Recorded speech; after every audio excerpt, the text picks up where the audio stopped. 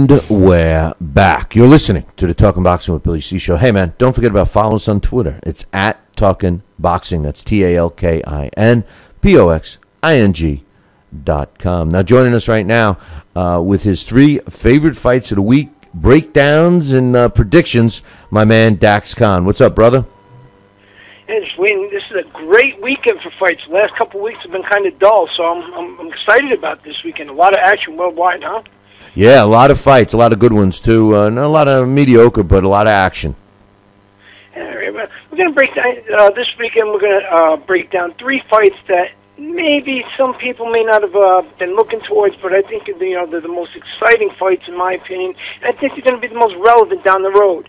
First we're going to break down the Scott Quigg against Kiko Martinez fight, and then after that we're going to break down the McJoe Arroyo versus Arthur Villanueva fight, and then after that we're going to break down the Eat Gang and against the Quinniga. Okay. Rock and roll. Well, all right, let's start out. The Scott Quigg is going to defend his WBA super bantamweight title against Kiko Martinez. While Guillermo Rigondeaux may be the most underappreciated fighter at 122 pounds, Scott Quigg is the forgotten man for whatever reason. This is a guy here who's been trying, Bill, so hard to get into the mix as a big name, and he should. The pros about Scott Quigg is he's a great pressure fighter. He always comes forward. He hardly ever gets pushed back by an opponent. He has tight defense. It makes it real hard to land clean on him.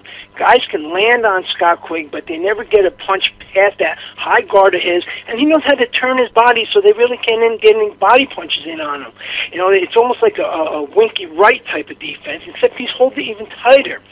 Quigg, he knows how to break down his opponent slowly. He's never in a rush because he's confident and he's patient. He always remains himself.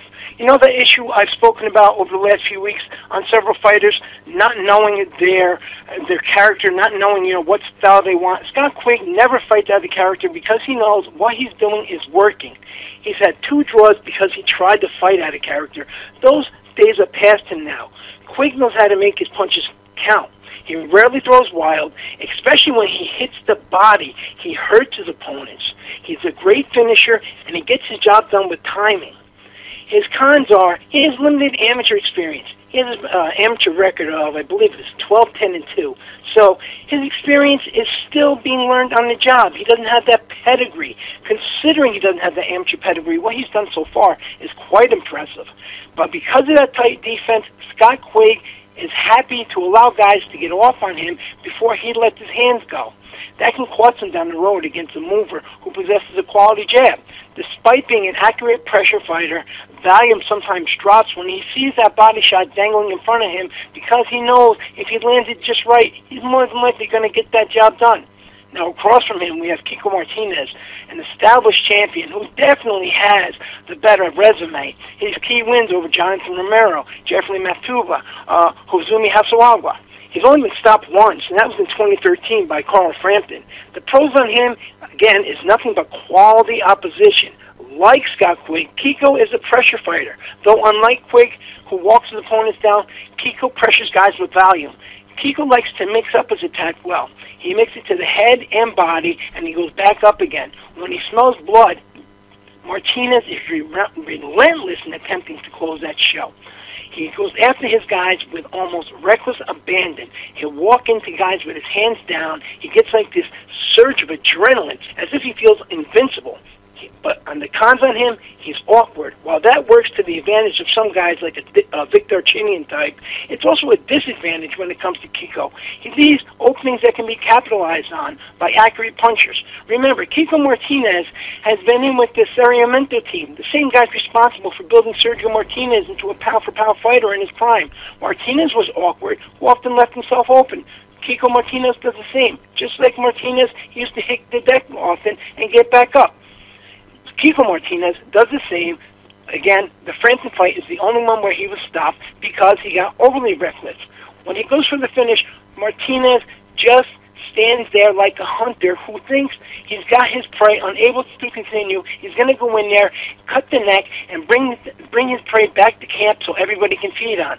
Martinez, with no question, is the better puncher, but is the better opposition. That's a bad habit on him, because when he comes in like that, Scott Quigg is going to use that short, precision body work, and he's going to stop Kiko Martinez. That's my official pick. Scott Quigg by stoppage. He's going to retain his title. For some reason, I hope that these guys allow Scott Quigg into the mix. He's been calling out everybody for a long time now. As a matter of fact, he's actually picking Abner Mares to beat Leo Santa Cruz. He wants to fight with one of them. Carl Frampton, his biggest rival, is fighting on the PBC this week. They should be fighting them together. Yeah, great job with that. I'm picking Scott Quigg myself, and like you, in a nutshell, Kiko Martinez is not a guy to fall asleep on. He's a talented fighter. He's got a lot of mileage on him at this point because he's fought the tougher opposition, and it is going to be interesting to see if his experience can help carry him through Scott Quigg. But like you, I'm picking Scott Quigg. So, who's the second group you're going with? All right, then we're going to go with the McJoe Arroyo versus Arthur Villanueva fight. That's going to be for the vacant IBF Super Flyweight title.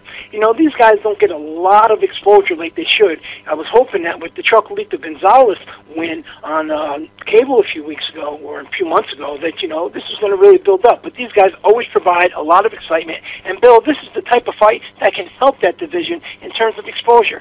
McJoe Arroyo, he's a former Olympian who had a stellar amateur career. Despite not winning a medal, he did great as an amateur, and he is well-developed overall. He's a good pressure fighter. He has amazing speed. Yes, all the guys at that weight are fast, but McJoe is even more amazing with his counter ability that goes with that speed.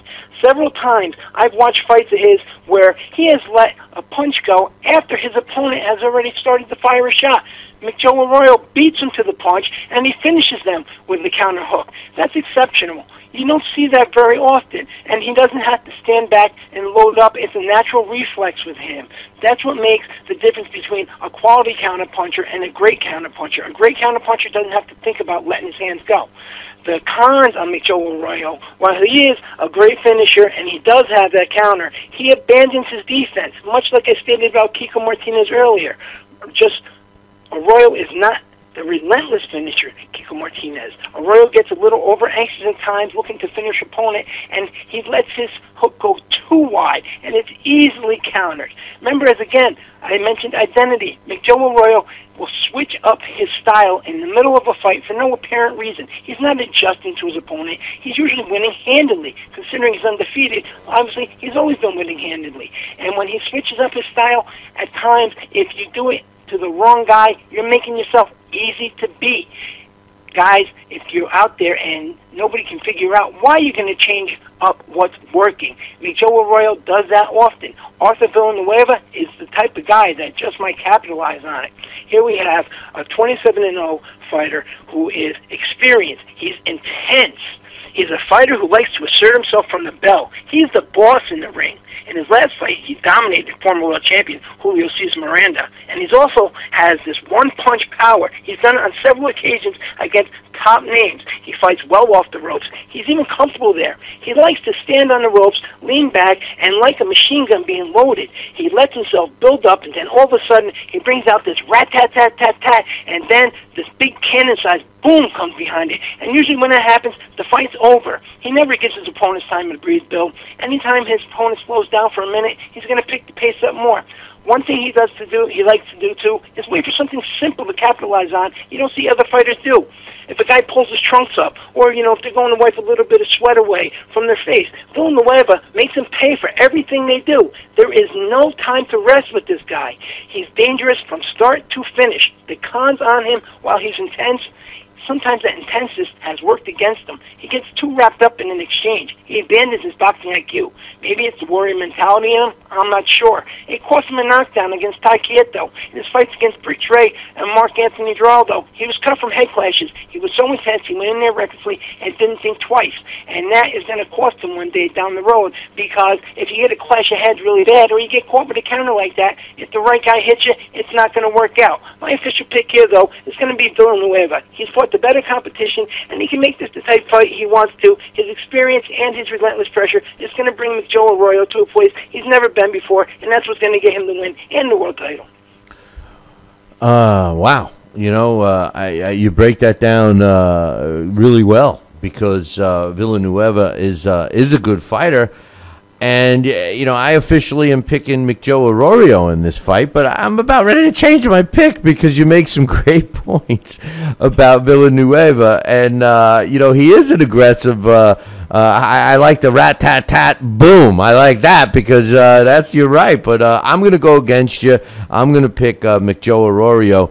But you got me scared. I'm scared now, you know. But it's that rat-tat-tat thing. I'm telling you, I've seen. No. Say it the way you said it. Like say it the way you said it. Rat-tat-tat-boom. That rat-tat-tat. Boom, like a cannon, you know. It looks like he shouldn't be on the ropes, but it's almost like a pressure cooker, just waiting, and he just lets go, and they're accurate punches, too. And he's not fighting out of desperation. He knows exactly what he's going to do in there at all times. That's what makes him so dangerous.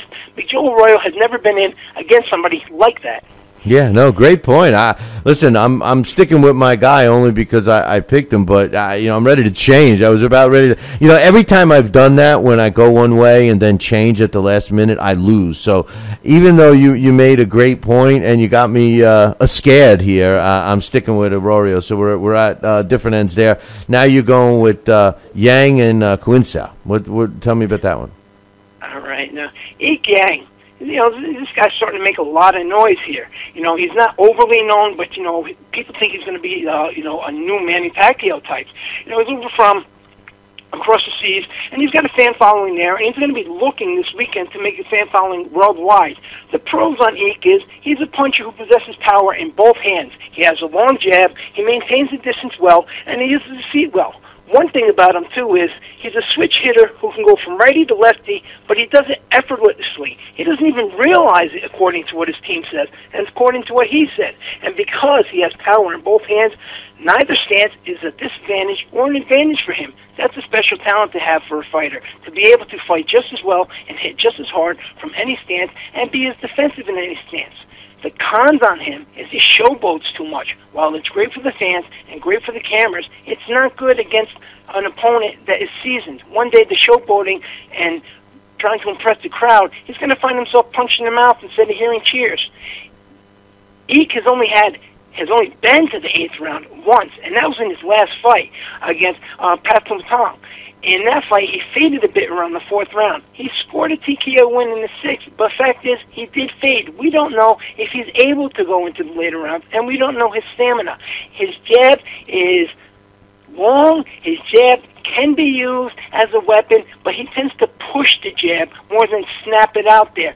So it's not really a weapon. It's just more or less something he does because he feels obligated to throw the jab out there.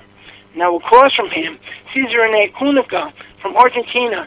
This man is a technician. He has the southpaw advantage. Now, a lot of people, a southpaw can be negotiated and neutralized with that straight right hand. Kunica style makes that lead right just another punch. He knows that ring well, Bill. He knows exactly how far the ropes are behind him without looking. He knows where the corner pad is. He knows how many steps it takes his opponent to get to him. Kunica's jab is fast, lightning fast, and he does it in rapid succession at speeds you never expect. One of my favorite combinations by him is when he leads with his power hand. He'll lead with his left, and then he follows it with two piston-like right-hand jabs that just come one after the other, and by the time you realize he's even let him go, he's standing behind you, and when you turn around, he's doing it again. He also knows how to stifle opponents on the inside by smothering them. He circles them around, and then when he steps back, and they get off their clinch, he's already on top of them. The other fighter has no chance, like we were speaking about before. There's no lull in the action with him. Despite having only 2 stoppage wins, he actually drops guys with punches because it's the punch they don't see. He keeps them off their game. He keeps them off their game all night, and because he moves so much, he's never had to worry about an opponent's pressure, and power's never been an issue for him. The cons on him is this is the longest low of his career. Up until his layoff, his last fight was in May of 2014. That's his longest layoff of his career. Prior to that, the longest layoff he ever had was 8 months. We're not really sure exactly how this is going to affect him because we've never seen him with a layoff this long. Unless the power that should be overwhelming. I'm going to have to go out on a limb and pick the light hitting technician in Kunica on this one. You know, this is a 50-50 fight for me. I all along I was going with Cesar Kunica, and I think that the reason, and not to mention, the layoff is a big issue, but he's also fought the better opposition. I mean, there's no question about that. At least he's fought the more known opposition than Yang has. But I'm going with Yang because I feel that he's got the home crowd, and I think that's going to carry him through. And I'm going against you on that one. Wow, we're only agreed on one. So I got Quig, you got Quig. I think Arroyo, you got Villanueva. And I'm going with Yang, and you're going with Cesar Kunica, right? That's my official picks. And later on, you can send me an email saying I'm sorry, I should have went with you. I don't have a problem with that. No, that's all right. We'll keep that between us. That's all right. That's all right. No problem. But great job as usual, Dax.